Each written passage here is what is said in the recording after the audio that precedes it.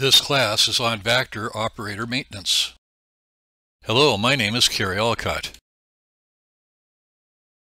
I have created an operator's service check sheet that will help the operator keep track of his daily, weekly, and monthly service responsibilities. This check sheet is available to you by emailing me at kerryo@haaker.com and let me know what model Vactor you have. I have a check sheet for positive displacement, fan units, or 2103s. Let's start off with daily at the start of the day list. Check water Weiss strainer filter screen at water tank fill hose. A Weiss strainer, when the water travels through the screen from the inside out, catches the debris on the inside of the screen. If the screen is not held tight in the housing, debris could get around the ends of the screen. This screen is damaged from not cleaning. This is the tank filter from the hydrant. Rust scale plugged up the filter and the pressure from the hydrant bent the screen. This is why it's a daily cleaning. The rust scale that was in the screen plugged up the oil cooler. Check water Weiss strainer filter screen at water pump.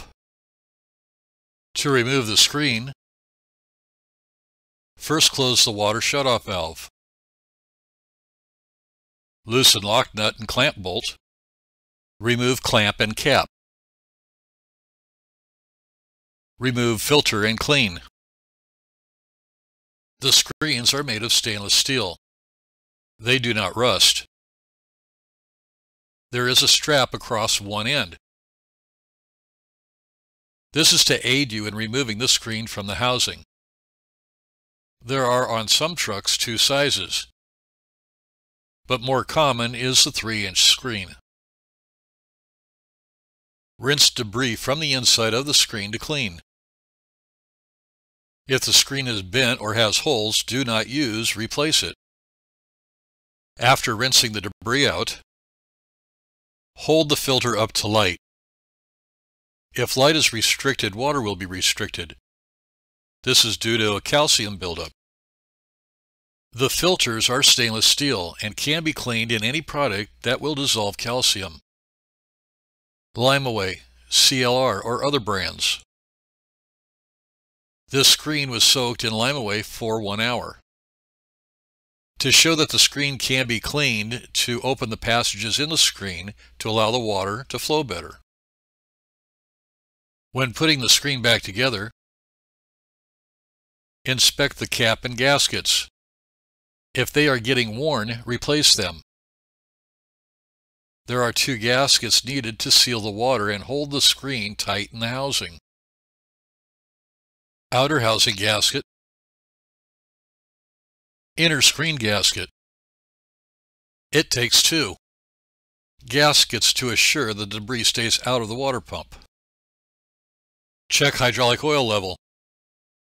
With all components in travel position, the oil level should be 1/2 to 3/4 in the bottom sight glass, and the top sight glass empty. Hydraulic tank fill cap. Chassis safety pre-trip inspection. Fill out vehicle inspection report. Look for oil, fuel, coolant, and power steering leaks. Inspect suspension for loose mounting or loose, broken U-bolts. Check for cracked or broken leaf springs. Look for broken or leaking shock absorbers. Check tire inflation. Check all air tanks for water and drain water if found. Check all fluid levels. Check engine oil level. Low ash oils only. Check transmission fluid. Check coolant level.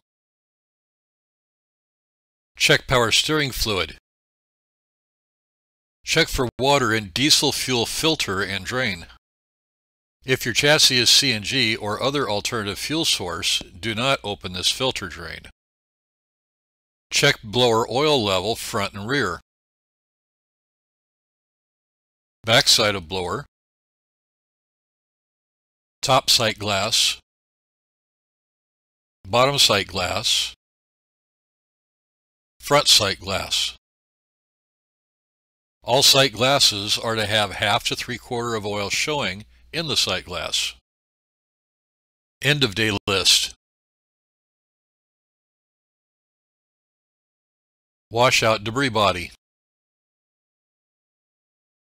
After dumping the debris body, screens and rear door seal need to be cleaned.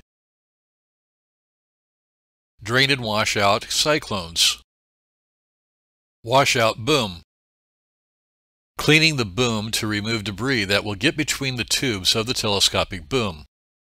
Place a restriction on the end of the vacuum hose. Start the blower and at proper engine RPMs, close the relief valve to increase suction. Using your handgun, shoot the water at the boom seal while extending and retracting the boom.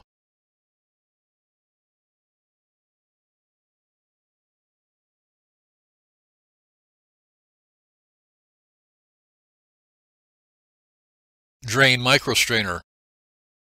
Open microstrainer and inspect for debris and water. Remove strainer screen and wash on the ground. If there is water behind the strainer screen mounting plate,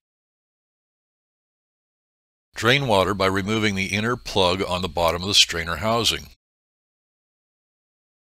If water found,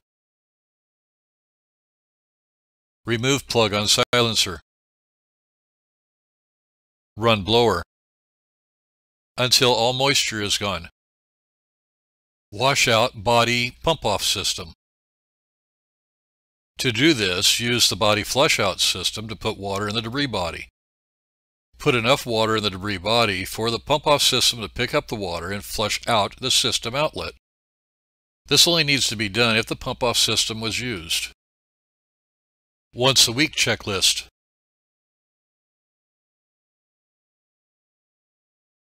Flush water pump. The 2100 plus water pump is mounted on the right side of the Vactor. The pump flush valves are standard. To flush the pump, open these two valves and close all other valves. Turn the water pump on and allow water to push out each valve. Turn water pump off and open any ball valve, then close the pump flush valves. Once a month checklist.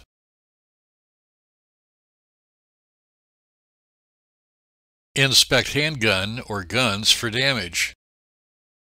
Do not operate a handgun that is cracked, leaking, or has sticking trigger. Check the relief valve for proper pressure setting.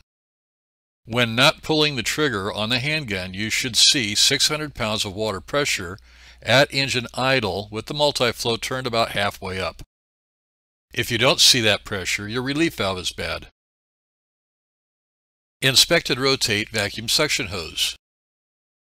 If you use your Vactor in applications other than sewer, like storm drain cleaning or hydro excavation, where you vacuum abrasives, rotating the suction hose will give you longer life to the hose.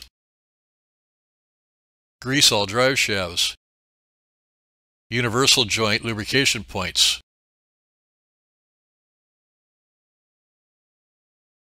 On units that use a transfer gear case or a split shaft PTO. The drive shaft U-joints are the often ones that don't get lubed properly. You have to go under the unit in order to get to them. There are 3 fittings on every drive shaft, 1 slip joint and 2 universal joints. The shafts are the drive shaft from the transmission, drive shaft to the blower, drive shaft to the differential, and 2 PTO drive shafts.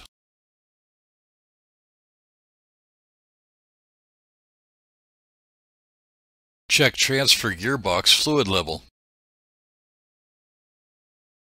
Grease hose reel turntable bearing.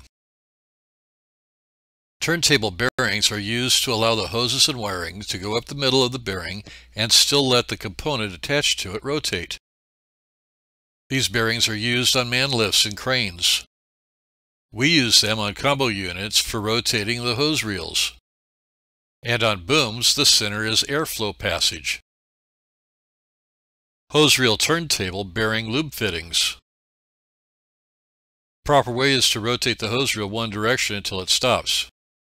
Pump grease in the proper 2 grease fittings for the bearing. Then as you move the hose reel, pump grease in all the way around until the opposite stop.